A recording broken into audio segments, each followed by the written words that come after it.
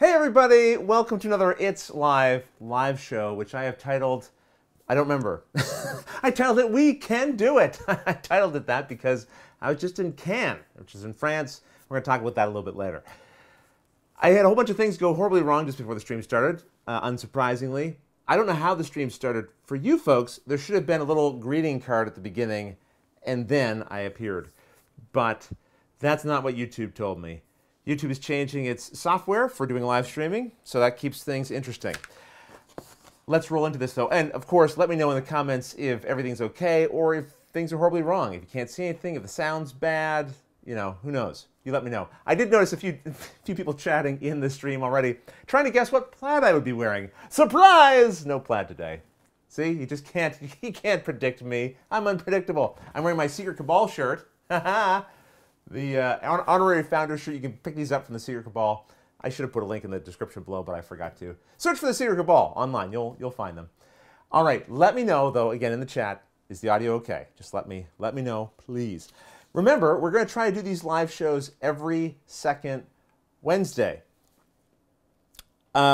which we won't be doing 2 weeks from now because everything I say in the live stream is wrong. I'm going to be traveling. I'm actually going to be in, well, let's see, I'm going to Los Angeles for a couple of days, and then I'm going to Reno. So I won't be around to do a live show. But the following Wednesday, which is March 18th, yes, we'll be back for another live show. Remember, if you would like to ask a question in the live stream, the way to do it, I'm going to show you a little example, is to do it like this. Write question in all caps and then ask your question. That way, I can see the questions a little easier. Actually, get a little help behind the scenes. Andrea is watching the stream right now, my daughter, and she's going to keep an eye out for those questions and paste them into a little Google Doc for me, so I won't have to go sifting through the chat to find the questions. We're going to see if this little improvement to the technology will actually be an improvement or just more chaotic. Who knows? I never know with these things. Oh, I want to mention, we're going to have a contest during this episode. I'll make this very quick. I'm going to give away a copy of The Mind. If you'd like to win a copy of this game, you'll find a link in the description below. It is going to take you to a spot where you just have to enter just a couple of details so I can reach you if you want. And along with that, you have to put in a code word. And the code word will be the first name of the person who designed this game.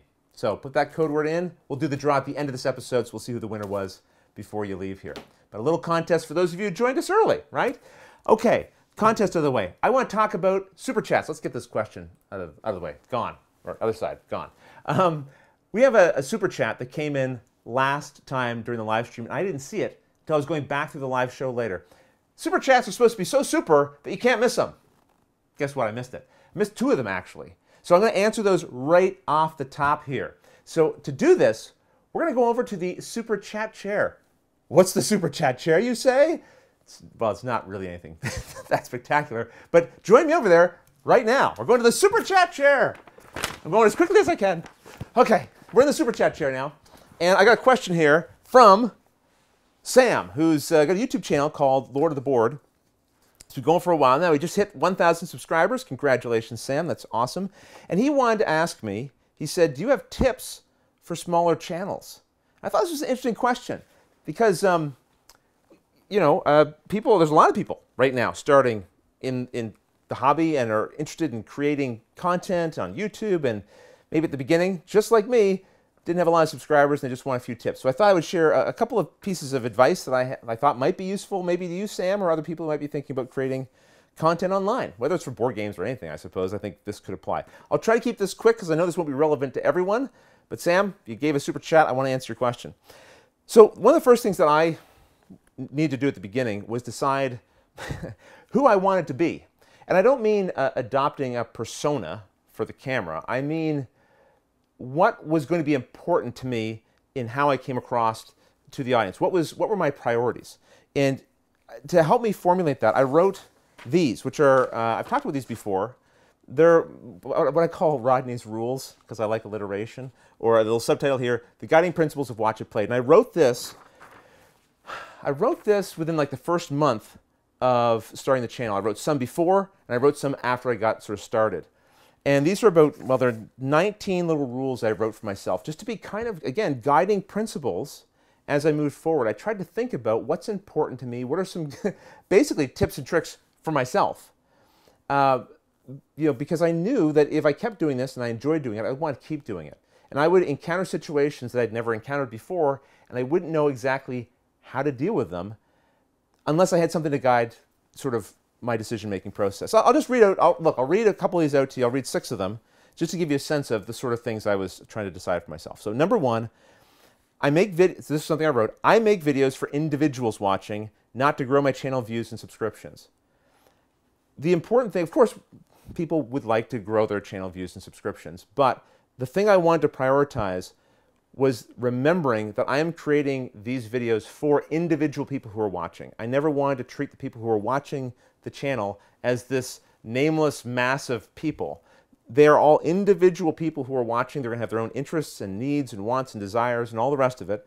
And I wanted, as much as possible, make what I was creating come across as if I was talking to you as an individual person, not just another nameless person. So that was one of the Rodney rules. Number 2, I make videos for a variety of different viewers. Be thoughtful about your use of pronouns.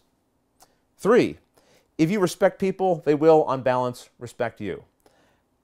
I knew I was going to be, as I continue to do this, I'd be interacting with more and more people, both in person and just online, sort of the way we're interacting here. And I didn't know what kind of situations I was going to run into.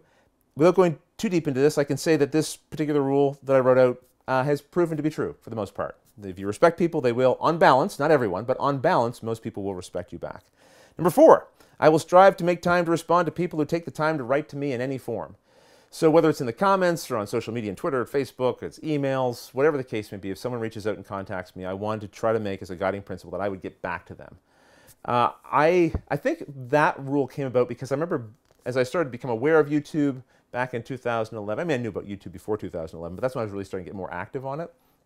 I would look in the comments of videos and see all these questions and comments and interactions happening from people trying to talk to the content creator, and it was dead silence. And I wrote some of my own comments to YouTubers that I liked or respected, and again, dead silence. And I thought, is it possible to have a little bit more of a back and forth? I wanted to try, and that's something I've strived to do. Number 5, I don't know the person behind a negative comment. Kindness is always the best response. This is just, I knew walking onto the internet, I'm going to be dealing with strangers. Some of them over time would go from being strangers to acquaintances, sometimes even friends. But I knew I was going to encounter some negativity at certain points along the way, and I wanted to have a strategy in mind for how I was going to deal with it. And I decided that being kind to people, or at the very least ignoring, which is a form of kindness in some cases, was the best way of treating it. And some of these used to be longer, and I've kind of shortened them down over time. But the key thing is I don't know the person behind a negative comment. I don't know their situation. I don't know what went on in their day that day. I don't know how old they are. I don't know their mental state. I think it's very tempting when you get a negative comment to imagine them as a peer, and that can really twist you up in your mind. Because if a peer was criticizing me or saying something negative, I might want to try to respond to them, engage with them, and convince them otherwise. Whereas if it was somebody, I don't know, who was like 9 years old, or just was having the worst day of their life, I might not feel as compelled to try to like rationalize what I was doing with them, right? So just remember, Rodney, you don't know who those people are, so don't take it too personally. And the 6th thing here, the designer, artist, editor, publisher, distributor has put thousands of hours into their game. Therefore, I can take the time to refilm a section of video that can be improved. Look, sometimes when I've been recording all day long, shooting something, and I'll find out, oh, there's a mistake, or there's an issue, and I think, well, is anyone really going to notice? And this was a little guiding principle to say, Rodney, it doesn't matter whether somebody else notices or not. The people you're working with have put lots of time and energy into their craft. You can do the same. So look, there's a bunch more. I'm not going to waste your time reading them all out to you, but these are just little things that I found helpful to me starting out. And I think as a small channel or whatever you are, it's good to have a list of principles. Who are you and what are you trying to be and what do you want to be? Aim for something that is sort of aspirational. Okay, a few more bullet points here. Also decide what you want. Are your goals for your channel, are they internal or external? Some people's goals are going to be more external. Maybe they want fame. Maybe they want to get to know distributors and publishers. Maybe they want to have a certain place of prominence in the hobby. I don't know. I know, but those are kind of more external goals.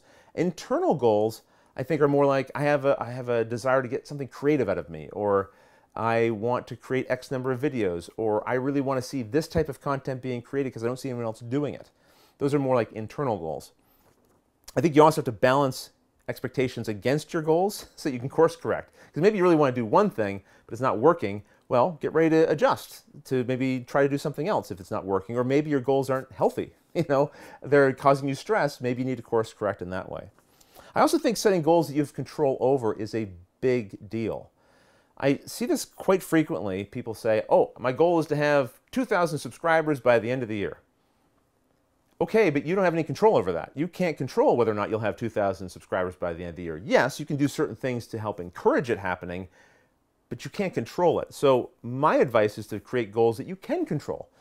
Rodney, you are going to create 1 video per week. Or maybe your goal is every 2 weeks. Or maybe it's, I want to create 3 different styles. I want to create, 2 different styles of videos that I release a month. Or it's just something to do with consistency or control or level of quality you want to put out there. Those are things you do have control over and that you can look back on and go, I accomplished what I set out to do. I like goals like that. I think, look, if you're trying to grow your channel, one thing to consider is picking popular topics. Are you covering things that people want to see? If so, it increases the odds that your audience will grow. On the other hand, to counteract that, niche things can generate really loyal viewers. So maybe doing something a little more obscure could be successful. But I think on balance, generally, going with things that are slightly more popular will help you grow, especially in the early stages. Be a part of the community. Get yourself out there on social media or in other circles where people are out there interacting and talking about the things that you're interested in, and become an active member of that community. Don't just do it to seek out connections or business connections. I think it's definitely better if you're a little more authentic and you just actually desire to be a member of the community. People have been watching my channel from the beginning will know one of the things I said over and over and over again, but the reason why I wanted to make videos is because I felt so disconnected from the board gaming community because I live in this small little town, and I hoped that by making videos I could start to reach out and make those connections because I kind of craved that. And I can say that was certainly something that I've been able to benefit from doing this, and I'm really grateful for that. Share your videos where gamers are, so get on BGG, get on Board Game Reddit, find places people are looking for things. If you're making videos about a particular type of game, find those groups on Facebook, post them there. Don't give up. That's the other thing. If you're enjoying what you're doing, if you're finding it fulfilling, don't give up just because you're maybe a small channel now. Because if you're doing good quality work that people have an interest in seeing, the trend on your channel, I believe, will always be like this. Now, it might not be like this, but it will be onwards and upwards, I believe. That's what I've seen over and over and over again. Consistent, good quality work will be rewarded, but it might take some time. Last but not least, here's another tip: collaborate. That might be a way to help grow your channel as well. Find other people that do things that you're doing, that you find creative ways to collaborate with, and then try to reach out to them and see if they'd like to. I get people reaching out to me with some frequency. Unfortunately, right now I'm so busy, I haven't been able to take people up on a lot of those opportunities, but I've always enjoyed collaborating with other people when I can make the time. It's creatively rewarding for me, and it can be helpful. It can help get your content in front of other people's eyes who maybe haven't seen it before. And that can be fun to do too. And speaking of which, Lord of the Board, I just want to give you a quick plug. If you haven't heard of his channel before, check it out. Sam's got a great channel. His videos, a lot of them have to do with strategy guides. He's got one for Root and for Villainous, where he goes through the different characters and factions and tells you, hey, here's strategies to consider. Sam's got a lot of really positive energy. When you watch, you'll see it right away. He's got like this very, I think, infectious, kind of enthusiastic presentation, but it's also coupled with really interesting information and great visuals. And I think Sam, over time, again, the direction for you, I think, is going to be this way. So keep it up. If you're enjoying it and you find it satisfying, fulfilling, which I hope you do, then keep at it. I think you'll find a lot of success along the way. Again, define that success for yourself, though. It might not be an external thing, like success for me is I want to be like the most popular YouTuber ever. Maybe success is I want to feel fulfilled in what I'm doing. And I think goals like that tend to be a little easier to satisfy. I had one other super chat, by the way, that I didn't get to last time. It was from Jennifer Sims.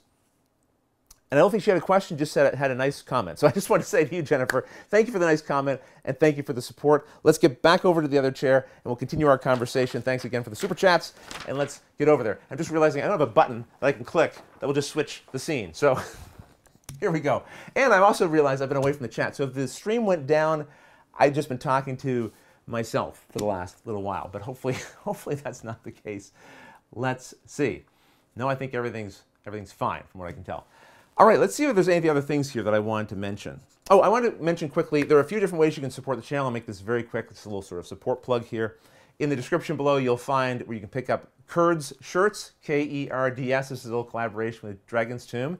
You can pick those up there. Also, Pod Pledge promos. There's a link. You can find promos from our previous fundraisers. And if you'd like to support the show, picking up a couple of those is a great way to do it. And also, again, Super Chats here in the live stream is a great way to do it. There's a little Super Chat button, it's like a little dollar sign. You ask your question there, I'll jump back over to the Super Chat chair and I'll answer it there. But you don't have to pay money to ask questions, you can just ask questions. And I showed you how to do that at the beginning of the show here. All right, let's jump into a couple of things I want to talk about. One of them, actually here's a comment that I got from Wave Winder. This was on our BGG Guild. They said, "It was great to see you on the Dice Tower recently. Do you have any more collaborations with them or others coming up in the near future?" Well, thank you so much. I really appreciate you saying that. It was really nice of Tom and Z and the crew there to have me down. I had a lot of fun with them. And I enjoyed the videos that we made. We did a board game breakfast. We did a top 10 about most anticipated games for 2020. And we did another top 10, which I was really excited to be doing, which was called The Enemies of Gaming, where we listed some of the things that can kind of impede our enjoyment in the hobby and challenges to the hobby. And I should have put both of those, or all of those, linked in the description below. I will do that after the stream is over. But if you go to the Dice Tower and just search for Top 10 Enemies of Gaming, they did this topic before, so look for the one that says in the thumbnail with Rodney Smith or with Watch It Played. And that's the one that I participated in. But while I was there, here's a little picture from my time with him. On screen it was Tom, Z, and myself. And we had a pretty good time joking around and talking about the various topics. Speaking of joking around, I expressed to them that I need to go use the bathroom, so they pointed me in the direction of the bathroom. And I went in there and I turned on the light. This is what greeted me. I didn't realize they were prepared for this and took a picture at the time, but I near jumped out of my skin. There was a dummy in the bathroom with a scary face pulled over its head. Oh, anyone else is going to the Dice Tower for anything, just beware. They will try to prank you. And after we did our recordings there, we sat down and played a game called Dominations. This is something that Tom was, a game that Tom was really excited about. And we had a fun time playing that, and then that sort of wrapped up the day. We sort of shot all three of those things in one day, and then I turned around and came right back. So no plans to do another collaboration with the Dice Tower anytime soon, but if the opportunity comes up, I would certainly consider it. That said, when I go to Los Angeles next week, I'm going to be visiting the Game Night crew, and we're going to be recording some videos there, playing some different games for their Game Night channel. So I don't know exactly when those will release. They generally tend to space them out over time, sprinkle them out throughout the year, but we'll probably record maybe 5 or 6 gameplays of things. And I'm going to be bringing a couple of games. I'll have a couple of games there, and we'll see what happens. Oh, the other thing that went on is, I kind of titled this, "We Can Do It," because I was in France recently at the Cannes Festival de Jeux, or Festival International de Jeux. This is a big gaming convention that I don't feel like most people in North America really know about. I mean, I think last year they had 110,000 attendees. Now, that I don't believe is unique attendees. That's sort of like turnstiles maybe. But I'll tell you, when I was there, I felt like it was almost as busy as any one of the bigger conventions. Like, bigger than Origins, maybe not as big as Gen Con, but somewhere in between those ranges. That's what it felt like in terms of the crowds of people and just the tons of publishers that were there. Not only that, Cannes is a beautiful location. This is where we were.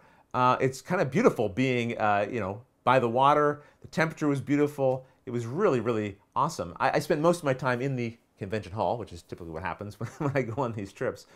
But it was nice. The day before, I got to go out and actually sort of explore around and be a tourist, and we had a really great time. Went over to this little island. It's called Ile de Marguerite, I believe, and they have lots of great walking trails. They had this really cool old fort where the Man in the Iron Mask was kept. I thought that was just a fictional story. It turns out there was actually a historical basis for that, which was then fictionalized later. That was really cool. And something kind of bizarre happened. I was with one of the other folks from BGG, Beth, and we were walking along this sort of beachy trail, and she was finding beach glass. And I looked down, and I found something that wasn't beach glass, but that was kind of appropriate for a gamer to find, I think. I found a hotel from Monopoly, if you can believe it. So go figure, the gamer finds a gaming piece. I don't know how it got there. I'm kind of imagining that someone was playing game of Monopoly that went just too long, and they were by the beach, and they just turfed the whole thing into the ocean, and then it just came across the island and washed ashore. Maybe? I don't know. But the reason I was really at Cannes was because we were there. I was there with BGG, and we were recording a bunch of previews of games there. So those will be going up on the BGG Express YouTube channel if you want to see some of the games that were announced there. And it was interesting being at this convention because predominantly everyone there is speaking French. The publishers there are French. It was kind of weird in a way to go to all these booths that I'm used to seeing at other conventions and not recognizing anyone in those booths. Even when I go to Essenspiel, typically I'm used to seeing several people that I see at the North American conventions there, but not here. It was like a whole different universe. And it was a really neat experience, though. It was interesting to see, and everyone was really great and very kind and very patient with the non-French-speaking English person in their presence. Many of the people there did know English, so that made it much easier to get along and carry on with people. All right, well, I think it's time to start answering some of your questions that you've put here in the comments. And let's see, Andrea, if you've collected a few for me. As I mentioned, Andrea is helping me collect some questions. I see, oh yes, there's a bunch sitting here. I better get started. I think this particular live show, normally I have a game that we play or other things. This one, I'm just going to focus on your questions. I'm going to do my best to answer them as thoroughly but as quickly as possible. And I also have some questions here from the BGG Guild as well. So if we run out of questions, which I don't think will happen, we have these as well. Okay. Robert Christ asks, theoretically, you go to Origins this summer, and theoretically we run into each other. Would you actually play Above and Below with me and two other people we randomly ask? Well, Robert, I appreciate you asking this question. It's a great question to ask on the live stream because I do get asked from time to time when I'm going to a convention and someone knows I'm going there, hey, Rodney, would you consider playing a game with me? I always have to say, I mean, it's a mixed answer. Yes, I would consider, but don't bet on it. It's not because of a lack of desire. It's just my time at conventions are so unpredictable. I never want to try to schedule something. I don't even barely schedule things with people I do know at conventions, including like publishers. Publishers will reach out and say, hey, can we have a meeting at such and such a time? And I'm usually like, I can't bank that I'll be available for that time. So it's better to sort of like just go. I think it's better for me to go with the flow and see what happens and what can happen. But typically, I don't schedule time to play games at conventions. So that's kind of the short answer of it. But I always hope that no one would ever take it personal, like, oh, Rodney thinks he's too good to play games with me. No, it's just that my schedule is unpredictable and it's just tough. It's just tough to sort of square time away to play games. Now, there are certain conventions where it's more likely that I'll be playing games than others. For example, at BGG Spring, that's a convention where I do more game playing. But at other conventions, usually I've got work that I'm doing with the show. So Robert Christ had another question regarding your including Z and Tom Come On comments and their lag on delivering Kickstarter games. How worried should I be about their current Marvel United projects and a bunch of minis, I think. I don't remember exactly what I said during that. I might have commented that yes, Come On, Simon, sometimes get behind on their projects. But it's pretty typical when you have large projects for there to be some delay. I think they're generally pretty good. It's also kind of a personal thing, right? Because some people are going to be bothered by a delay more than others. I personally don't mind if a game is a month or 2 or 3 delayed because I have lots of other games that I can be playing. So I don't mind waiting. As long as they're working on the game and they're improving it, then I don't mind the delay. But everyone, of course, is going to be a little different that way. All right. Percy's doing more game nights in LA? Well, Percy's, yes, I am. So as I mentioned earlier, I'll be doing 5 or 6 more, I think, maybe more. I don't know. We did about 8 or 9 last time, and it was a lot. It was maybe like almost too much. So I think because the problem is, if you're recording game nights back to back to back to back, it's difficult to maintain that energy level when you're doing it at such a compressed time because. Yes, you're sitting there and you're playing a game, sure, but there's a technical aspect of it that's going on behind the scenes, and as the day drags on, that can wear you down a little bit. And we want to keep the energy high and good and positive, right? So probably aim for more like 5 or 6 this time. We'll see. Riel would like to know, how often do I play GW games? Now, I assume you're asking this because GW games tend to be a little more involved, especially their miniatures line games. Not frequently is my answer, unfortunately, because I really like their games. And one in particular, Warcry, I would say is my favorite miniatures game of all time right now. The last time I played that was in November, and I had a fantastic time playing it. Another great game that a breakout from them is Blitz Bowl. That one's a lot easier to break out and play than some of the others, but right now I'm very much in a shooting tutorial videos mode plus travel. So I'm not getting as much time to go back and play older titles that I quite enjoy. So that'll happen more. And again, like I said, at BGG Spring and some of those trips, that's where I sometimes break out games that I don't get a chance to play to as much at home. Dave Zokvik would like to know, will you be changing your branding to Watch It Plaid for April Fools? Dave, that's a good idea. Now that you've announced it, I guess I can't do that, but that's a good one. So Austin Carpenter would like to know, have you thought of doing a review or a how to play of Twilight Imperium 4? Well, I haven't thought of doing a review because I don't review here on the channel. Have I thought about doing a how to play? Well, guess what? I've never even played Twilight Imperium. So I don't pre-announce on this channel games I may or may not do because my schedule can change and I don't like to disappoint. I know it's a very popular game, and I definitely like going back and covering games that are sort of proven to be classics, I guess, even if they're kind of modern classics. Games like Terraforming Mars, for example, I did a couple of years, if not more, after it already released. But it's a game that people are still playing and very invested in, so my belief was that a tutorial video could still continue to be helpful to people, not just now and in the past, but well into the future, hopefully. So Tuckleberry Finn asked, have you considered doing solo overviews for your Watch It Played videos? It seems like a lot of games are including solo rule sets now. I've certainly considered it. In a couple of places I've done it. There was a game, Legacy of the Testament of Duke de Crecy, where I did both the sort of multiplayer or the normal rules. I don't mean that solo rules are abnormal, but hopefully you get what I'm saying. Those rules, and then I did a separate video for the solo rules, but that is the exception to the rule. I want my rules videos to be as concise and as comprehensive as possible, and I feel like the 2 to 6 player version of the rules is generally the core concepts of the game, and then variants or solo rules are additional things. And given my schedule, I don't feel like for me personally, I don't really want to dedicate the time to covering the solo component as well. And I know there's lots of people who are really into solo rules and playing games solo. Now, I will cover games where the entire game is solo, and then of course all the rules you're getting are the solo rules. I don't mind doing that, but I prefer to sort of, what I think is set you up to learn the solo rules much easier by having done the main video, and then hopefully it's just a couple more pages of rules you have to read to understand the solo aspect of the game. And a lot of these rules you can find available online for free. So after you've watched my video, if you wanted to pop open the rules PDF, you could then just read the couple of pages or a couple of paragraphs that go with the solo rules, and then hopefully get a very good sense of what the game would be like solo. Jackie would like to know, what books have you enjoyed recently? Oh, man, I wish I could go grab this book. I'm going to go grab the book. Okay, I should never do this. I'm leaving you with a blank screen, an empty chair. I'm going to be quick. I'm going to be super quick. I got to run 2 flights of stairs. One second. Okay, this is a book that was given to me by a friend of mine, and it's related to my interest in the magic hobby. I mean, I'm going so far I might even lose microphone connection. I'm not sure. Hopefully not. All right, we're almost to my bedroom. One sec. Okay, there's the book. Yeah, got it in my hand. All right.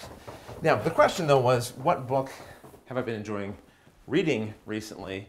And frankly, I haven't been reading much other than rule books. I did just finish the first book in the Foundation series, which I read when I was younger, and I just reread.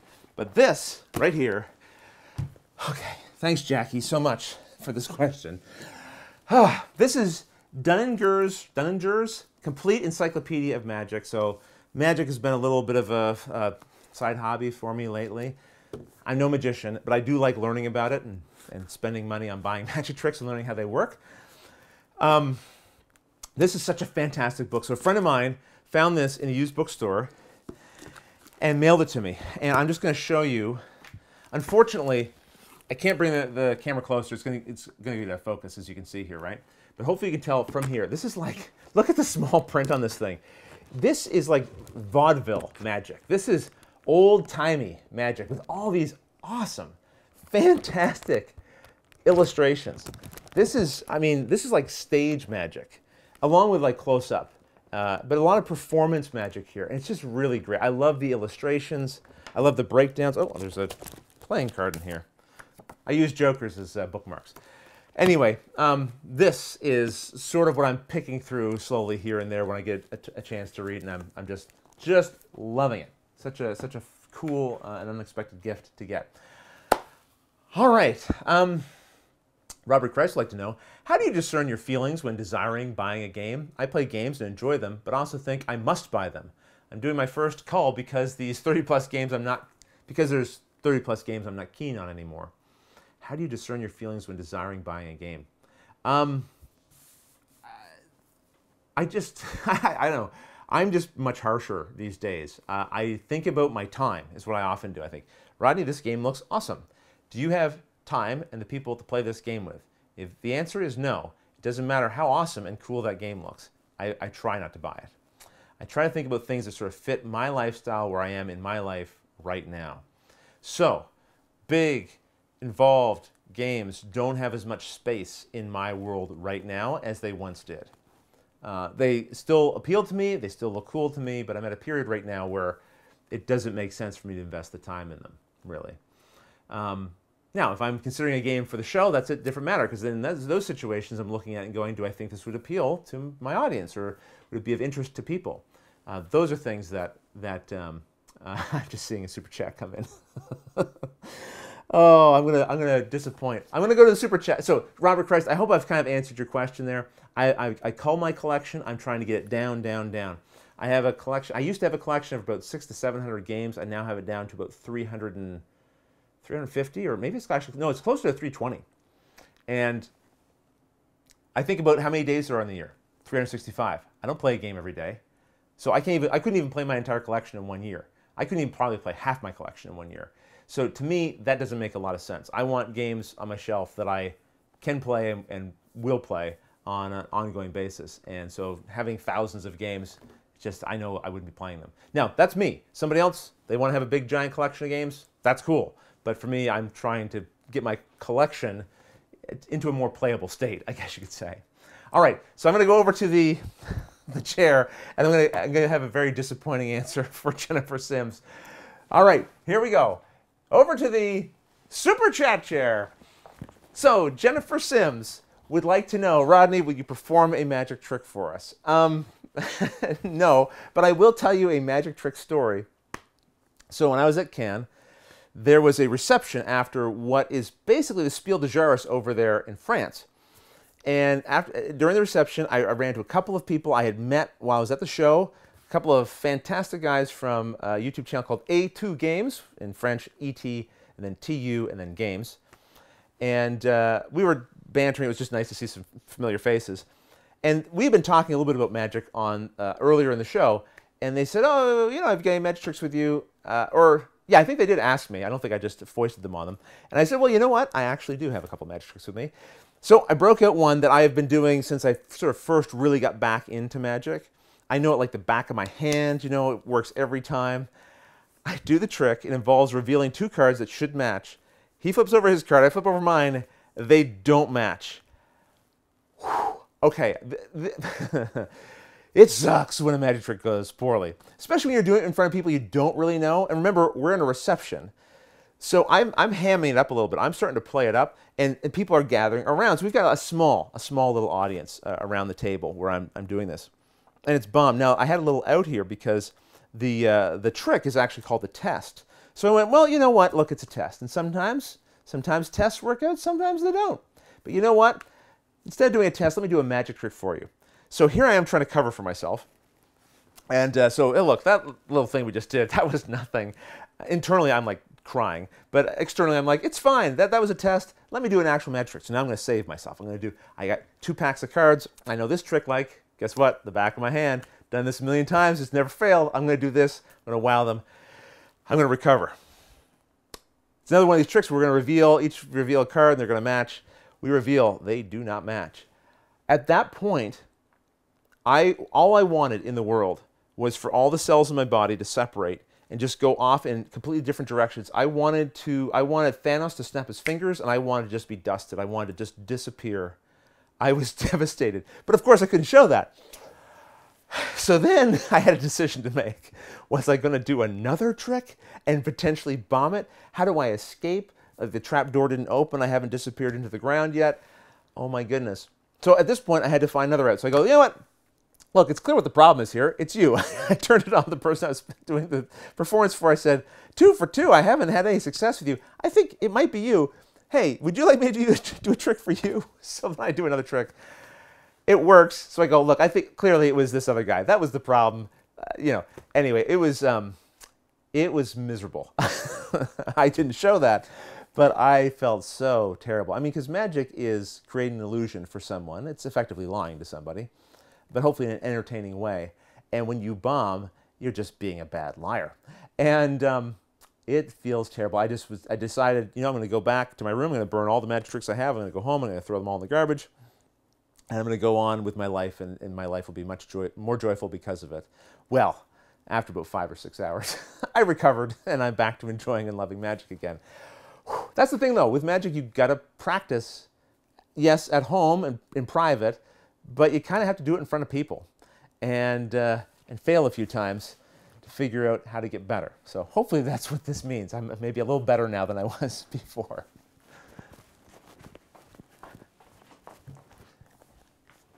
All right, so we're back to the non-super chat chair. Thank you, Jennifer, for the question. Hope you enjoyed the little story. Maybe someday I'll prepare a magic trick for the live show. I don't know. It's one thing to crash and burn in front of 7 or 8 people. It's another thing to crash and burn in front of a much larger crowd. So yeah, we'll see. Okay, let me go back to your questions here. Ella Loves Board Games says, have you had any comments that made you break your rules? Now, I assume you're referring to the Rodney rules, which I left somewhere around here. Is there a line that people have crossed that made you feel you had to respond? Interesting question. I've got to rely on my memory here to see if I can come up with some good answers. I have a couple of things I want to say. For example, I've had a couple of comments back when my kids were on the channel more regularly that were just obscene, related to them. No, I didn't feel the need to respond. I deleted them and got on with my life because those people were, again, I don't know them. And I want to assume there's just something wrong with them, something broken in some way. And so dignifying it with a response isn't really going to achieve anything because there's something so wrong with them. A conversation from an internet stranger isn't going to really change anything. I'm trying to think if I've ever... Yeah, I mean, I remember seeing one commenter say something mean to another commenter in the comments of one of my videos, and I felt like I wanted to step in and say something on the original commenter's behalf and just indicate, look, like the way you're talking to this other person is not the way that we talk here on this channel.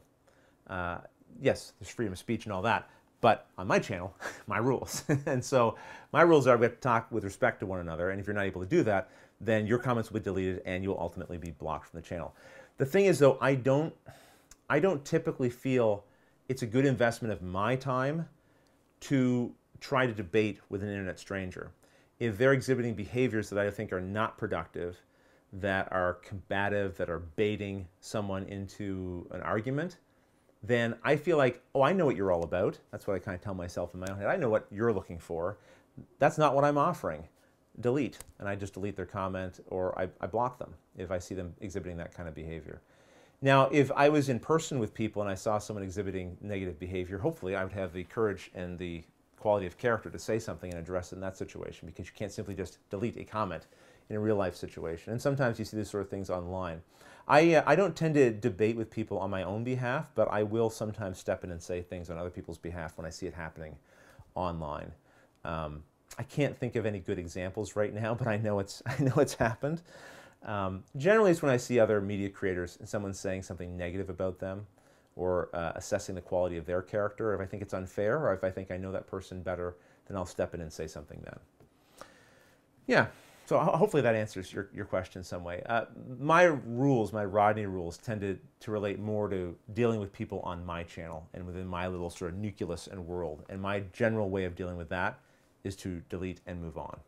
I just try not to give anyone power over how I feel, how I internalize about myself. If someone has something thoughtful, it's a relevant critique, and it's expressed in a kind way or thoughtful way, okay, that's one thing. If they're just being mean or mean-spirited, or I don't believe they're talking in good faith, I move on with my day. All right, John Miner. I've seen you play Small World. Have you ever played Small World Realms? No, I have not. Kabuki Kid, what are the books behind your head? The books that you were seeing behind my head, I think in the other shot, those would have been Dungeons & Dragons role-playing game books.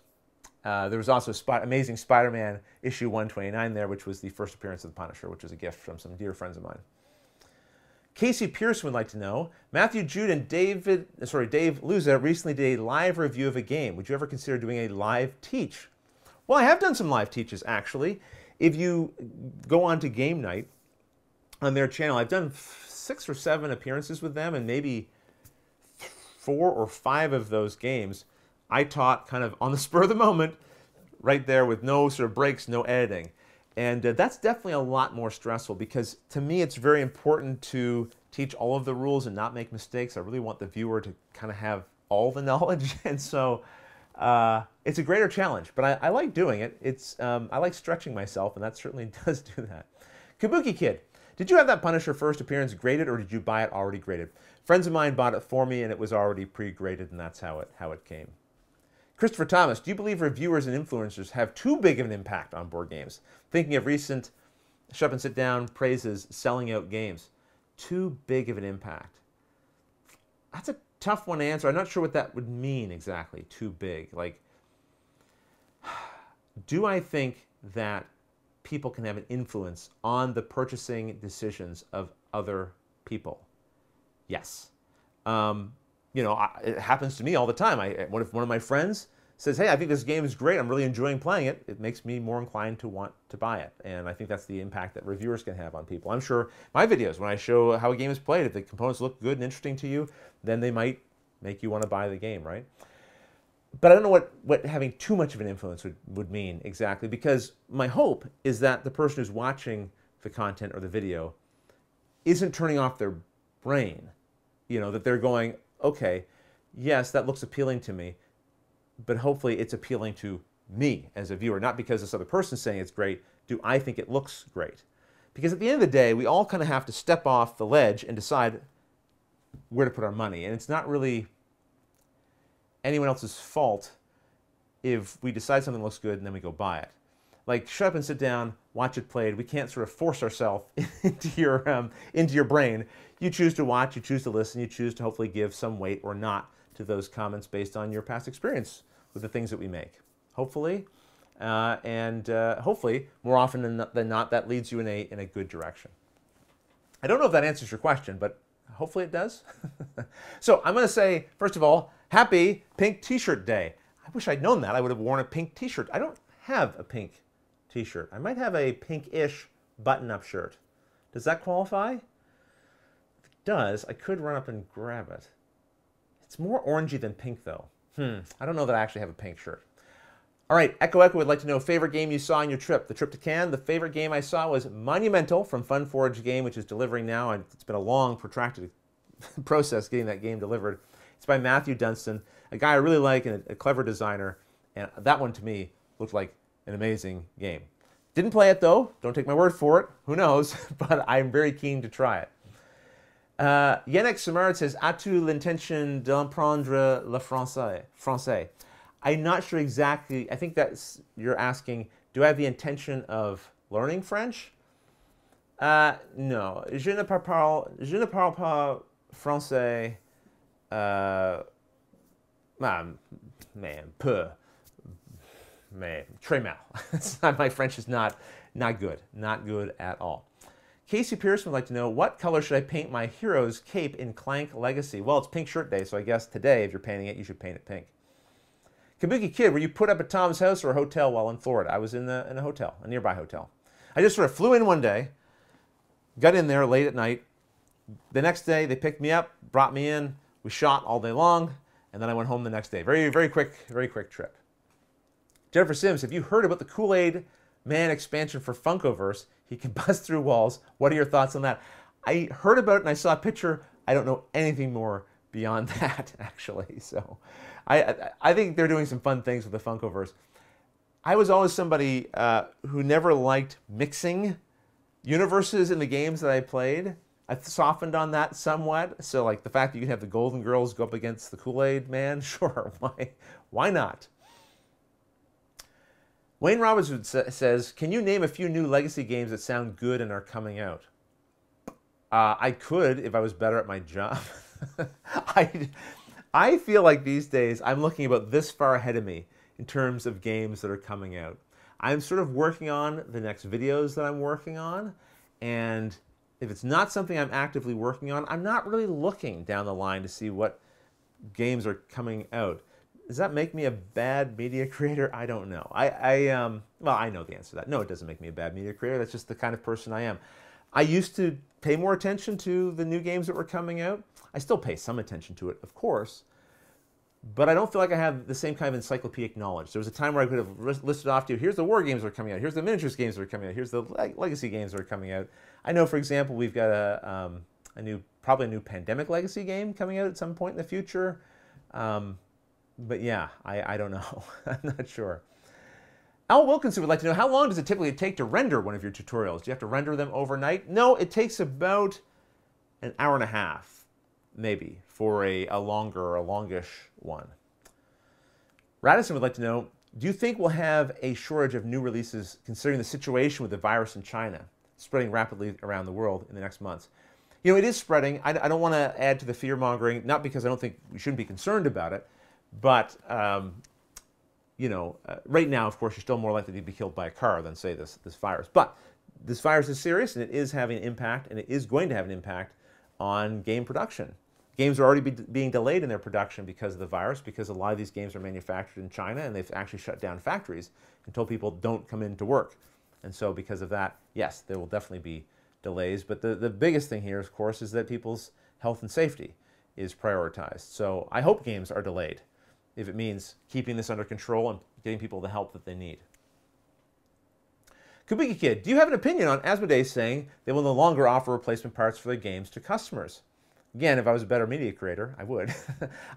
I did hear about this, but this kind of happened while I was traveling, so it wasn't something I was seeing all the banter about, so I don't really know all the nitty-gritty details. It's, on the one hand, I can empathize with people going like, well, that's disappointing, because it was nice to be able to go and get a replacement part. On the other hand, there aren't like a lot of products where you can just order individual pieces if something goes missing, or like if you just lose something. Now, I remember I had a copy of Space Hulk, 3rd edition. This was, gosh, this was before I shot the Space Hulk playthrough, which was in 2012 maybe, or 13. Anyway, I was missing a piece, and yes, I contacted them, and yes, they sent me a little sprue with the pieces on it. But I don't know. I think Asmodee is probably making a business decision that makes sense. Does it help the consumer? Probably not, but it looks like they're still offering a replacement program, which is, hey, if you buy something and something is wrong with it, you return it to the place you bought it from and you get a replacement, which is how we do most purchases these days, right? Alexandre Roberge writes, what theme that hasn't been exploited would you like to see in a new game? I'm going to answer your question in a way that probably isn't very satisfying. I don't have a particular theme that I'm keen to see used in a game. What I like is seeing a good marriage between the theme and the mechanisms of the game. I love when a game has you doing things that feel like, even if it's abstracted, a little bit of a simulation of the theme, you know, sort of coming to life. There was a game, Fujikoro, that had a crafting element in the game where you would take resources and then craft them into weapons, armor, and that sort of thing. They were little blocks. You would get the resources, wood, like a brown block, or steel, like a gray block, and you would literally put them out on your board in the shape of the weapon you were crafting. So you were really actually crafting them. You know, it was really cool. I thought that was a really awesome aspect of the game. I love when a theme marries what you're doing to the theme. That is what I like to see, if we want to call it exploited. That's what I like to see exploited in games. All right, Last Seer asks, what's the best twist on a standard mechanic that you've seen lately? I don't know. I cannot, let me think. Oh, you know what? I'll mention one thing. This is the best twist. I don't know if this is the best twist, but this is a twist I saw that I thought was pretty clever. So that game Monumental from Matthew Dunstan, coming from Funforge. You have your cards. What you have to do is you have to put a 9-card grid face down in front of you, 3 by 3, I think it was. 1, 2, 3, 1, 2, 3, 1, 2, 3, right? And on your turn, you pick a row and a column of those three. And then you get to use a certain number of those cards within that row and column. Actually, I think you get to use all the cards in the row and all the cards in the column. And so what I thought was clever about this is you don't get to use all the things. You have to use these two intersections. And then, but what you can do, you see, is you can then craft for the next turn. I know I'm removing these ones. I know I'm leaving these 4 cards behind. So when I refill this, hopefully I'm going to continue building towards this really great hand later. I'm not sure if I'm explaining it well, but if I know, for example, hey, this card is really great, but I know there's a card in my deck that would pair really well with it. Well, I'm not going to use that card this turn. I'm going to use this row and column that leaves it on the table, and then hopefully I'm going to draw into that later, and it's going to fill in into this position I want. So when I grab that row and column later, now it's going to be even more powerful. Again, a little bit hard to get across here in conversation without showing it on the table, but I thought it was a really clever idea, and I didn't feel like I'd seen it done before. Canadian rye whiskey or Kentucky bourbon? Canadian rye whiskey, says, that's to Christopher Thomas. Wow, we are 5 minutes to go, and the questions, I am not even close. And all I've been doing is answering questions. Great questions, everyone, by the way. I hope you're enjoying some of the answers here. Okay, so Jackie would like to know, how do I get the guys who come over for game night to wash their hands after they use the bathroom? I put out clean towels every time, and they end up unused. What is up with that? Well, unfortunately, when people have bad habits, they don't get broken just because game night's happening. My tip would be to put a note. Put a note on the back of the door before they leave, a note by the sink, and say, please wash. That's probably the most passive way, or maybe even passive-aggressive way of dealing with it.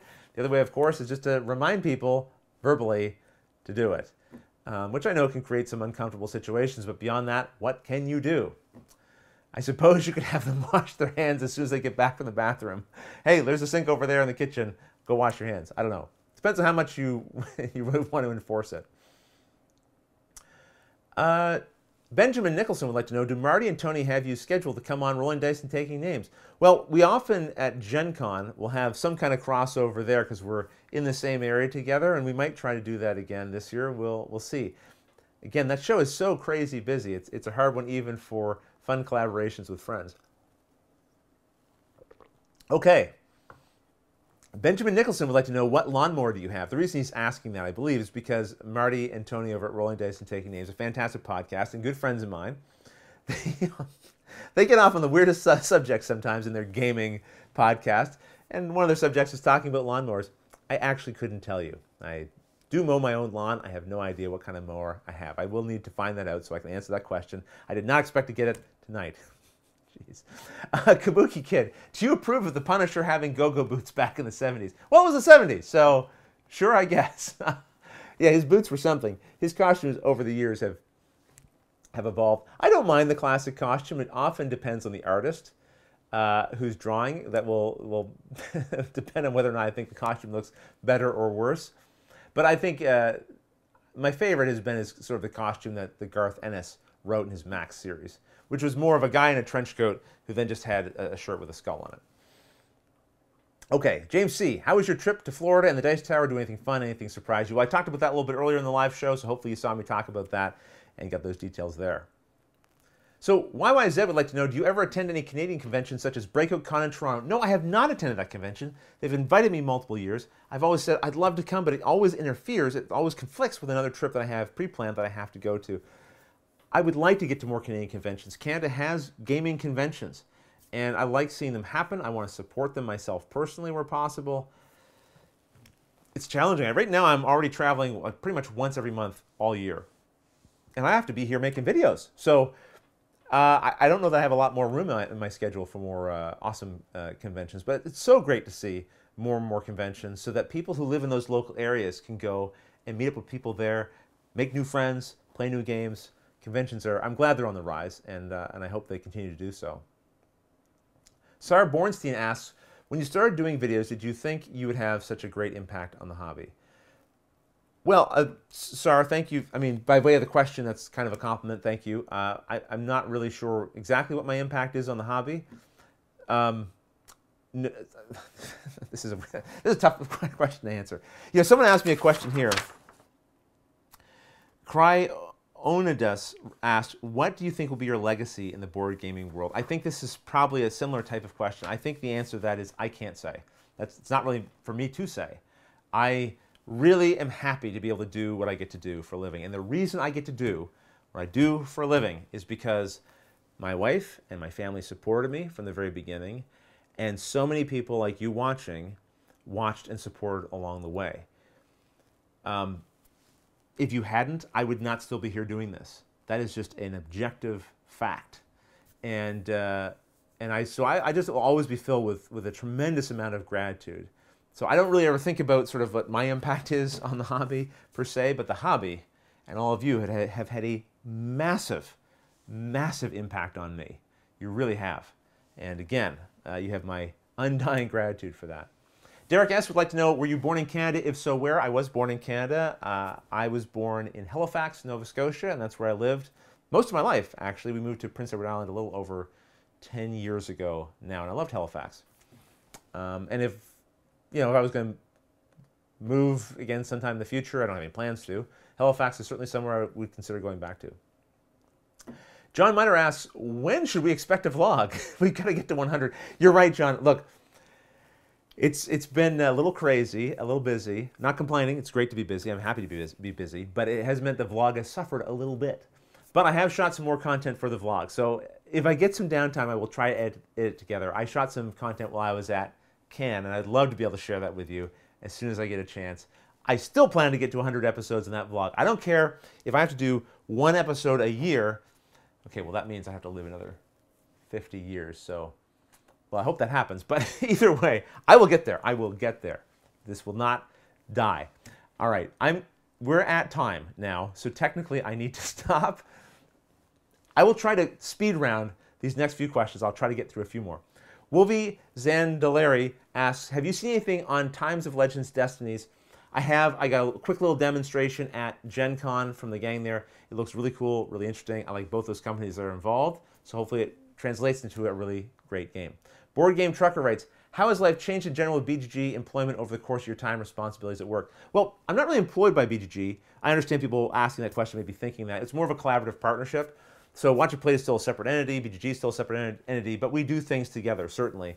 And it's been great. I have no real complaints about the collaboration. And BGG is, a really big and, talking about something that has a legacy in the hobby. Board Game Geek has a big impact and legacy in the hobby. You know how I know? Watch when the Board Game Geek website goes down for a few minutes. I know it affects me drastically. I think it affects a lot of people. It's also like a great community. It's where I really kind of grew Watch It Played. Yes, Watch It Played was on YouTube. That's I'm a needle in a haystack over on Watch It Played. On BGG, that's where the gamers are, right? That's where people who would be looking for the kind of content that I create could find me. So Board Game Geek is massively influential. It's been hugely helpful to a lot of people, especially people like myself who make board game media. Okay, I want to take a quick moment and I want to thank Andrea for all the help she's been giving me, collating your questions together. It's made it a lot easier. I haven't had to sort of sift through everything to find the questions. All right, I'm going to now try to answer the last few questions that she's put on this page for me, and that's it. It's going to end soon, so don't ask any more questions or you'll be disappointed. Sorry if there's questions I didn't get to, but I'm going to do my best to get to these ones that I still have. Okay, James C., favorite game that no one else seems to like as much as you? That's tough because I think the games that I like, I'm just quickly scanning my shelf here, are games that a lot of other people like. I don't think I have a particular game that I like that is just obscure. I'm going to look at my other shelves. Sorry, I'm disappearing for a second. I just want to make sure there's not some obscure game on my shelf here that I'm forgetting about. What's the one I'm looking for? Oh yeah, Blood Bowl Team Manager, the card game. I'm not saying that's a game that not other people like, because a lot of people do like that game, but I don't hear it talked about so much, and it's a game that I just really like, and wish I could play more often. It's one I should try to break out and play this year, with that in mind. What's your go-to person to learn games from when you don't get it? Sorry, who's your go-to person? This is a question from Derek S. I'm not trying to exclude other people, but I go to the rule book, and then if I can't get the answer there, I am in the fortunate position that I typically can go to the publisher with my questions, or I go to Board Game Geek. And so, yeah, that's that's typically where I learn my games. One of my favorite people to learn games from is Don. Don is someone I know through the Cedar Cabal Gaming Podcast. He's a co-host on there now, which he's excellent as a co-host. He's a recent addition to the show. But I've been taught games by him before at different conventions, and he is fantastic. He's a great teacher of games. Ionzo Rabi, sorry if I'm mispronouncing your name, asks, have you ever played D&D? Would you ever try to do a tutorial about it? That actually is similar to another question someone asked here. So I'm sort of getting two questions answered at once. I have played D&D once, maybe twice. Would I ever try to do a tutorial for it? Yes, I've thought about it in the past. It's actually something I wanted to do. Just haven't gotten to it. I think it's because I don't play a lot of role-playing games. And I would prefer to play something like D&D a bunch before I ever try to do a proper tutorial for it. Jessica Smith, what is your favorite place you have visited for board game work purposes? I think I'm going to have to say Cannes. I know that was the place I was most recently visiting, but as a city and an area, wow, was it ever beautiful? It had historical, historical sites to go see. The temperature was amazing. It was like my favorite temperature. It was sort of like a fall temperature here in Canada. And it was sunny every day.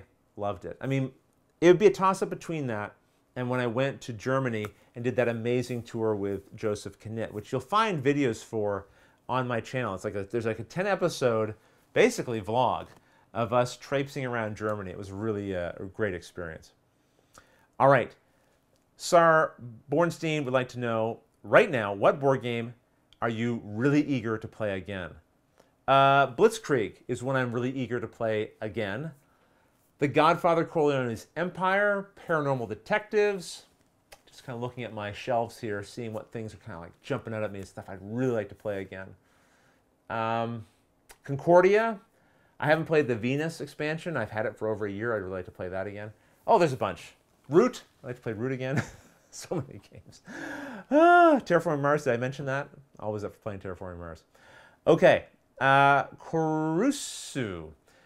Advice for when people, and this is the last question, advice for when people, family members, who would rather play the same old tired games than learn new ones. I'm getting frustrated at the ones I bring almost always being ignored. Oh, this is a tough one. This is a tough one because I empathize with your desire, but I'm not sure if it's a desire that you should have fulfilled. How do I put this? Gaming is a social experience where, for it to work, really, everyone at the table sort of needs to mostly be on the same page. You don't have to have perfect simpatico, of course. Everyone's going to have little desires, individual desires that are going to tug and pull at what's going to be possible in terms of getting everyone on the same page. But if the majority of your family members would rather play, rather than call them the same old tired games, let's call them the games that they're familiar with, that they know they already enjoy, then that's the games that you should be playing with them, because those are the ones that they want to play. And gaming is a hobby. It's not like eating your vegetables, which you should do, even if you don't want to. It's a hobby. It'd be sort of like saying, hey, I love golfing, but none of my friends want to go golfing with me. How do I make them? You don't, because maybe they just don't want to golf. Now, that doesn't mean that your desires aren't important as well. But I would try to find another way to solve them, which is maybe you need to find a different group of people to play those games with. Maybe you need to see if there's a game group locally you can either create or find that's already established that maybe is more ravenous for those new games, and then try to hook up with them and play those there. But I do strongly caution against pushing people into games that they just don't want to play, because it won't be fun for them, and that will mean it won't be fun for you either. Even though you're playing this new game you want to play, if they're all miserable, that will probably make the experience less enjoyable for you. I hope those words kind of make sense. Hopefully that's kind of a useful piece of advice. I don't know. Anyway, look, we've done it. We've come to the end. Oh, so I just see a follow-up comment here. It's not really a majority of my family. It's one leader that steamrolls. They know the other games I play. Well, in that case, let me just modify my answer slightly. If it's just one player, is there a way to not kick them out, but go like, look, I know you don't really want to play these new games, but I would like to try playing these games with these folks. So let's do that. Or I don't know if you live at home with your family or not. Maybe you can have a different day where you don't invite that person. I don't know what the family politics are, if that would be possible or not. But maybe you play the older games, the more familiar games with that person one night, and then the other night you go, I know this is going to be your cup of tea, so I'm just bringing over the people who might be more open to it. You know, maybe that's an option. I don't know. Tough situation, I know. Maybe not an easy answer, especially since I'm not there in person, but hopefully something in there was helpful. All right, now, here's the challenge we have. I've got to end this stream, and I got to do it in new software that YouTube has created, and I don't know how to do it. I don't know what's going to happen. We're going to find out right now. I'm going to do my best to end the stream smoothly. Let's see if I can. First of all, what am I talking about? We have a contest I have to give away. I have to give away something before we can leave. Oh my goodness. Okay, it's fine. It's fine. We're going to do this right now. We have a copy of The Mind. We are going to give this away right now. We're going to give it away to somebody. Here, I'm going to draw a winner. Are you ready? Drawing winner now. The winner is, wow, it's number 1. It is Matt. Congratulations, Matt. You are the winner. We're going to save that winner. I will send you an email probably soon after the stream is over just to get your mailing address, and I'll try to get this out to you this week. We'll see, but I will get it out to you. Congratulations. And all of you, I want to thank you again for joining me on the live stream. I feel like I'm talking a mile a minute. I hope you can keep up. I will maybe try in the future to slow it down a little bit so it doesn't seem so frenetic and crazy. I don't know if I can. I don't know if I'm capable of that, but we'll try. Again, thank you for joining me. And as always, thanks for watching.